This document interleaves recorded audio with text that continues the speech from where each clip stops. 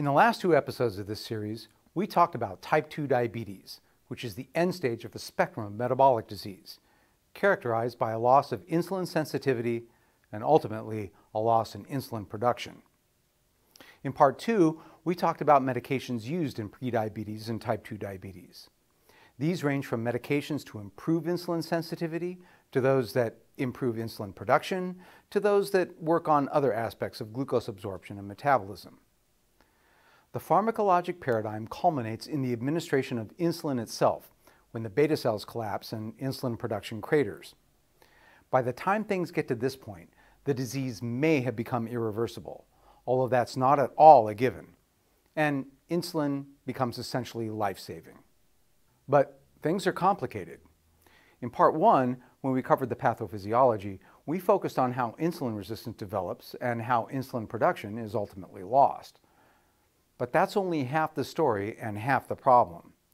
Before insulin production drops out from under you, the beta cells are trying to cover the resistance of tissues to insulin signaling by making tons of insulin. And so, part of the problem in metabolic syndrome, prediabetes and early diabetes, isn't that there's not enough insulin. It's actually too much insulin, or what some have called insulin toxicity.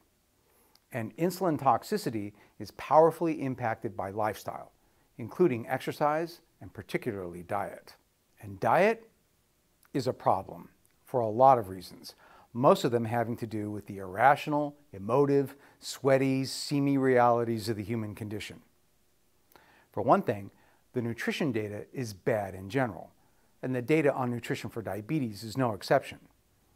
There are a lot of reasons for this, including publication bias, the corruption of research by industry, disagreement on appropriate clinical endpoints, heavy reliance on self-reported nutritional intake, and personal and scientific bias. And these biases don't just show up in the literature either. Since we started our series, I've been inundated with comments and emails. Are you going to talk about intermittent fasting, low carb, keto, paleo, Mediterranean, DASH, vegan, plant-based, gluten-free, raw foods? Which of these diets, I'm asked, do I believe in? People are passionate about this stuff. And that is a big, big problem, because what's needed is a dispassionate view based on facts and solid research. So my answer is going to satisfy exactly nobody. I don't believe in any of them. I'm a nihilist. That's right. I believe in nothing. And tomorrow I come back and I cut out your carbos! Hi, I'm Jonathon Sullivan, and welcome back to Greysteel.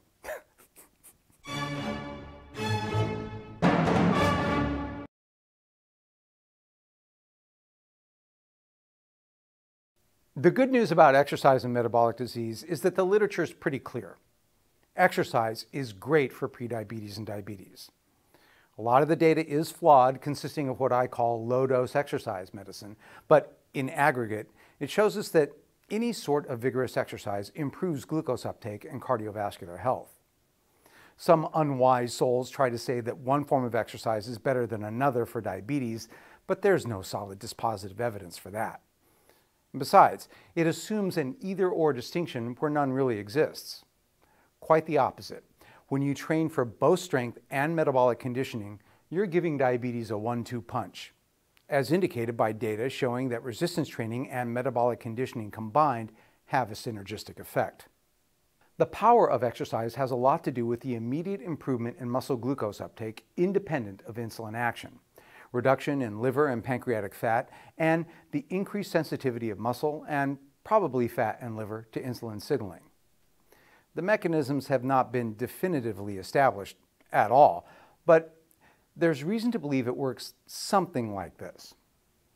During intense exercise, glucose transport across the muscle cell membrane is independent of insulin signaling. You don't need insulin to transport glucose into muscle during exercise. This doesn't just promote glucose disposal, but over time, it also increases the availability of glucose transporters, an important component of insulin signaling and sensitivity. This adaptation to exercise means that muscle will be more insulin sensitive during rest as well. Additionally, muscle will take up glucose more avidly for restoration of muscle glycogen, and it will oxidize glucose more efficiently because exercise will induce the enzymes used in exercise-stimulated carbohydrate metabolism. Finally, exercise doesn't just operate independently of insulin signaling. It churns off insulin signaling, which allows your muscle, fat, and liver tissue to spend some quality time in a non-insulin toxic hormonal signaling environment, stimulated by signals that promote fat burning and telling your body that it's okay to start listening for insulin signals again, thereby decreasing the downregulation of insulin receptors. In turn, more insulin sensitivity results in less insulin production, moderation of insulin toxicity, and less stress on those overworked beta cells, so you don't drive them toward utter exhaustion and failure of insulin production. So on balance, the literature indicates exercise for prediabetes and diabetes, flawed as that data may be. But on the diet side, what a mess. Now, I don't want anybody to misunderstand. All the diets I mentioned earlier have shown some benefit in metabolic disease. For example, consider the Mediterranean diet, the world's greatest culinary misnomer. Whatever they taught you about Italian or Greek cooking in culinary school, this diet, as medically understood, is high in fruits, vegetables, legumes, and unrefined grains, with moderate consumption of fish, wine, and dairy, and low but not prohibited consumption of meat. Recent large meta-analyses and systematic reviews suggest that strict adherence to this diet confers some decreased risk of developing diabetes and improves markers for cardiovascular risk in patients with diabetes. You've probably heard of the paleo or Paleolithic diet, the caveman diet, which eliminates processed foods and sugars, dairy, cultivated grains and cereals, and emphasizes consumption of grass-fed meat, wild fish, and fruits and vegetables. Now, setting aside the considerable evidence that our Stone Age ancestors had widely divergent diets and that they actually ate a fair amount of dairy and cereals, we've known since at least the 1980s that a so-called paleo diet may have a beneficial effect on type 2 diabetes. Although, if you look for well-designed, well-controlled longitudinal studies on this issue, you're liable to come up relatively empty-handed. Plant-based and vegan diets show promise of benefit in metabolic disease, as do ultra-low-carb and ketogenic diets, which have a lot of overlap with each other, and the paleo diet. As with other diets, the data is mixed, and in aggregate, it's not of the best quality. Check out these videos from Healthcare Triage on the epic sadness of nutritional studies if you want to laugh till you cry. There are more of these diets, too many to cover in a single episode. We'll cover many of them in detail in future videos, but by now it should be clear to you that I have no intention in this video of giving you a complete rundown of any one of these diets, and I'm damn sure not going to prescribe one for you over the interwebs. Others may roll that way, but I think that's grossly irresponsible. So, we have a diverse range of options, some of them espoused by adherents with an almost religious ferocity. It's hard to see a unifying thread between them, although I think I can name a half dozen or so. Bear with me. Metabolic disease, including type 2 diabetes, is a fairly recent epidemic, and in the view of at least one investigator, it has the epidemiological signature of an exposure, as to a toxin. That someone is Dr. Robert Lustig, a pediatric endocrinologist and researcher, late of the faculty of UCSF. The Reader's Digest version of Lustig's narrative goes like this. In the late 60s, American politics, science, and industry hopped into bed for a sordid three-way and conceived the unholy spawn that would become our de facto national food policy. Americans were persuaded to switch to a low-fat diet that minimized meats, dairy, and all things fat. Fat was the enemy. Fat was the reason for cardiovascular disease. The research upon which this medical, political, and commercial consensus was erected has subsequently fallen into dispute, or even disrepute. But once the ball got rolling, it was hard to stop. Americans bought into the low-fat orthodoxy and promptly replaced calories from fat with calories from carbohydrate. The carbohydrate intake of industrialized nations jumped up, while meat, egg, and dairy intake fell. We did as we were told, and the food industry was all too happy to oblige. Processed food was already on the upswing, and now Americans were increasingly offered low-fat, low-fiber processed foods. At the same time, the use of high-fructose corn syrup took off, and more sucrose and high-fructose corn syrup were incorporated into more and more products. The results of this grand social experiment have not been ideal. We now have far more metabolic disease, obesity, and diabetes than ever before. Lustig and others make a convincing political, historical, economic case for a temporal association between the spike in carbohydrate intake and the epidemic of metabolic disease. Lustig also makes a fairly solid, if still contentious, pathophysiological case too. You see, fructose, a 5-membered ring sugar present in both sucrose and high fructose corn syrup, is handled differently by the liver than 6-membered ring glucose. The liver processes fructose in a manner similar to ethanol or alcohol, and according to Lustig, the metabolism of fructose leads to marked production and accumulation of fat in a way that glucose metabolism does not. In processed foods, sucrose and fructose are ingested in high concentrations without the accompanying fiber found in plants and vegetables, which also contain some fructose, and are therefore absorbed as a rapid bolus via the portal circulation, directly into the liver, where they overwhelm the vestigial biochemical processes that could break them down. The result is a gradual increase in hepatic steatosis, or liver fat, insulin resistance, visceral and somatic fat deposition, metabolic syndrome, and ultimately diabetes. Boom! A diabetes epidemic from exposure to metabolic toxins. A calorie is not a calorie. Now, that's a pretty good story, and I think it may even be at least partly true. I've read and listened to a lot of Lustig's material in the course of my research over the last several months. He does have his detractors, particularly in the food industry, and I don't buy his entire narrative uncritically. There are findings in the literature that challenge his model, and while I have tremendous respect for him as a physician and as a researcher, his stridence can rub some people the wrong way. And you can have documentaries that have been produced recently where a physician wearing a lab coat will stare into the camera and say, sugar does not cause diabetes. Yes, Dr. Neil Barnard, okay, I want to have a duel with you. Okay, I am calling you out. Okay, I will meet you anywhere you say. We will leave our guns at home. We will be armed only with the science, and I am going to take you down. Okay, I think he has poisoned America. Yeah, sometimes he comes off a little Shatner. Then again, he's watched the slow-motion catastrophe of metabolic disease for decades, including its effect on his own patients, who are children. So a bit of passion might be excused. Lustig has clearly thought deeply about this problem, assimilated a vast amount of data, generated some of his own, and has a great deal of clinical experience with diabetes as well. In his view, we have a smoking gun, one that he argues meets both the scientific and legal definitions for causality. I think he has successfully shifted at least some of the burden of proof to his detractors.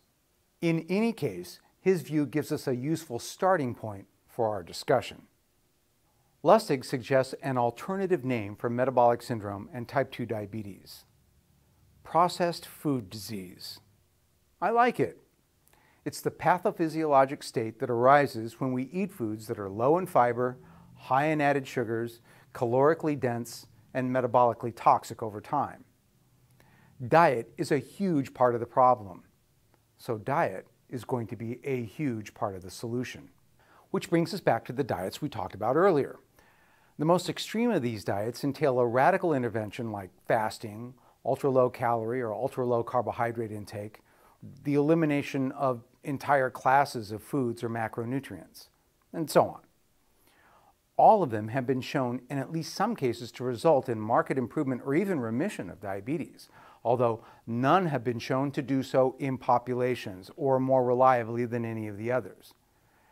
Nevertheless, these radical approaches have the same tendency as any other radical idea: to foster radical devotion and black and white positions, particularly as regards the demonization of competing dietary approaches or foods that are thought to be evil. You'll hear it told that there are no minimum requirements for carbohydrate because the body can make its own. We don't actually need to ingest any carbs at all, as the Inuit supposedly demonstrate with their zero-carb caribou and blubber-eating way of life. Well, gluconeogenesis is indeed a wonderful thing, but this biochemical fun fact represents the reality of neither modern life nor the history of human civilization. Human beings have been stuffing themselves with cereals. Barley, rice, sorghum, spelt, triticale, millet, yams, taro, for thousands of years. And meat, and eggs, and dairy. Check this guy out. That's my Grandpa Sullivan. The pony is not an affectation. That was his horse. He was an honest-to-God cowboy. He worked on a cattle ranch and did highway construction. He was vital, active, strong, healthy, opinionated, stubborn, and a total pain in the ass. He had his first heart attack in his 70s while putting a new housing on the well out back. He finished what he was doing and then went to the hospital. The fates couldn't kill him with time. They had to assassinate him in an auto accident in his 80s. You may be shocked to learn that my grandpa was not a vegan. He didn't do keto. I'm not sure he could have picked out the Mediterranean on a map. He didn't know what a macronutrient was, and he would have lost patience with an attempt to explain it to him. He did not go in for intermittent fasting. But he also didn't eat Twinkies or Hot Pockets or drink big gulps or sit on his ass all day. He ate potatoes and rice and buttered bread, along with bacon and eggs and chicken and beef and venison that he went out and killed for himself. And he loved my grandma's elderberry jam. He was, in short, a meat and potatoes man. And like the rest of his meat and potatoes, non-fasting, non-vegan, non-paleo, non-gluten sensitive, non-lactose intolerant, non-Facebook, unwired generation, he was not a part of our current epidemic of obesity, metabolic syndrome, diabetes, identity nutrition, and food theology. The explosion in diabetes and obesity is barely 40 years old. So something about the all carbs are evil position seems to not quite fit, doesn't it? Or the all meat is evil position, or the all dairy is evil theology. Oh, and by the way, it's not true that even the Inuit consume zero carbs. I have one word for you: glycogen. Think about it. So I really don't get it when people start talking about demonizing, radically reducing, or even eliminating an entire macronutrient. We tried that before with fat, remember? And it didn't work out so well. So now, unlike in my grandpa's day, we have an epidemic of obesity, metabolic syndrome, and diabetes. Most of us don't have a horse, and if we do, it's already out of the barn, metabolically speaking. We have to start where we are. So, let's reconsider these dietary strategies for reducing or reversing metabolic disease. Fasting, Mediterranean, keto, low carb, vegan, and so on. From where I sit, they actually do have several things in common as dietary approaches to the prevention or treatment of metabolic syndrome and type 2 diabetes. 1. They have all been shown to confer some real and important benefits, sometimes in some cases. 2. None have been conclusively shown in large RCTs to be clearly superior to the others in populations. 3. All of them result in weight loss, which is generally agreed to be critical for the treatment of metabolic disease. 4. All of them reduce carbohydrate intake to some degree, ranging from moderate in the Mediterranean to extreme in keto, which means that all of them moderate the insulin toxicity characteristic of metabolic syndrome and the pre-diabetic state. 5. All of them, therefore, by their very nature, severely restrict or eliminate the consumption of processed foods and added sugars, which means that all of them, by their very nature, promote a diet rich in whole, real, high-fiber, natural foods, wholesomely prepared. 6. Finally, and perhaps most important, all of these diets require an aggressive engagement of the patient with their nutritional life, taking back ownership and control of their nutrition from the food industry, actively selecting, preparing, and tracking their intake. So again, which of these approaches do I believe in? I'm intrigued and excited by all of them, but I don't believe in any of them. So now some of you are really pissed off because this is exactly like saying to a 16th century Catholic or Protestant that both religions are fine because they both worship the same God. Next thing you know, you're hugging a big pole and they're stacking kindling at your feet. Screw that. This is nutrition and health we're talking about, not a system of worship. If a total stranger told you in a YouTube video that you should start taking a sulfonylurea or a thiazolidinedione or such and such a dose of insulin, would you believe him? Well, I sure as hell hope not. So, why are people so ready to believe that this diet and not that will work for them and for everybody else? That's crazy. There's no way I or anybody else can tell which of these particular nutritional approaches is best for you without a detailed analysis of your metabolic health, current eating patterns, exercise regimen, and so on. There is no one-size-fits-all nutritional strategy. The best data available seems to indicate that it is not this or that macronutrient or this or that exercise or medication that does the trick. It's the entire way of life. Think about it. How often does somebody go full-blown paleo or intermittent fasting or vegetarian but keep smoking and drinking and being sedentary? That's so silly, even most humans won't do it. When people commit to something like Atkins or fasting or ultra-low carb, it's because they've made a choice to change their lives. Thus, it's a common observation in the literature that vegans are universally observed to do better at multiple health outcomes. But that it's also almost impossible to disentangle the vegan diet itself from the entire lifestyle, which incorporates a number of very healthy extra dietary parameters. Vegans tend to be very health conscious. They're way into yoga and meditation, and they're totally not into cigarettes, alcohol, sleep deprivation, Twinkies, or black tar heroin. But like most people, they are definitely into being right and wanting everyone else to know it. But the more I look at what we know about lifestyle and diabetes, the more I'm convinced that if I could do a real randomized trial comparing people who went controlled energy intake vegan with aerobics and yoga and good sleep and no smoking to people who went controlled energy intake moderate carb Mediterranean with HIIT and Tai Chi and good sleep and no smoking, to modern cavemen who went controlled energy intake paleo with strength training and conditioning and good sleep and no smoking, ensuring that all the groups minimize processed foods and sugars, they do pretty much the same at preventing or controlling metabolic syndrome and diabetes. Alas, no such study will ever be done, or at least I'm not holding my breath, which means that for the time being, we are stuck with a high-heat, low-light, faith-based debate on what is the diet and exercise regimen for diabetes.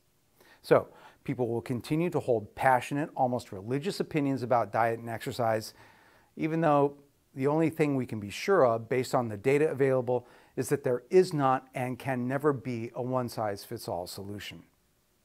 So, what to do if you have metabolic syndrome, prediabetes, or diabetes? You can begin with 3 simple, critical steps. They are just the beginning, but they will get you on your way. Step 1 is to begin a vigorous exercise program. We have a book that can help you with that. Step 2, start tracking your nutritional intake. Get a baseline for your diet in hard numbers. Once you start logging your food, you're more likely than not to be stunned by your caloric intake, the amount of added sugar, and the lack of fiber in your diet. If you're not tracking, you just don't know. And step 3, talk to your doctor and medical nutritionist and insist that they play nice together, and with your coach, because your exercise prescription will have to work with your nutritional prescription and vice versa. Ask questions about all of these nutritional approaches and which one your team thinks will work best for you. And ask yourself which one you think you can and actually will do over the long haul, because that's a big part of the equation. There is no end to this journey. But there is an ongoing destination, a healthy lifestyle full of whole, natural foods, vigorous exercise, good sleep, stress reduction, and weight and body composition control, following parameters that work for you and that you can maintain for the long haul because they fit you and your life. Because even if there were a one true diet or one true exercise program, which there isn't, what good would it do you if you wouldn't or couldn't do it? I miss you, Grandpa. Give Grandma a hug for me. Thanks for watching this episode of Greysteel. I hope you've enjoyed our series on diabetes, and we'll have more to say about nutrition, including the dietary approaches mentioned today, in future episodes. Remember, our content is for infotainment and educational purposes only and does not constitute medical advice for any particular person, patient, disease, or condition. If you have questions about your health, you need to work closely with your physician. I'd like to thank Robert Santana and Kurt Van Scoik for their helpful input on today's episode. Thanks to our patrons on Patreon who make this channel possible. A big welcome to our newest patrons, Jerry Millay, Carol Trojanowski, Dr. Julian Donovan, Derek Croft, John and Marie Carigg, Will Wyatt, Debbie Rotslavsky, and John Tyler. A special shout out to our newest Olympic patrons, Dr. Fred Barnes and Dr. Kurt Van Scoik. If you'd like to join them in your support for the Greysteel channel, just go to patreon.com/Greysteel, where any level of support gains you access to our online community, Patrons of Greysteel. Thanks again for watching. Until next time, stay strong and stay healthy.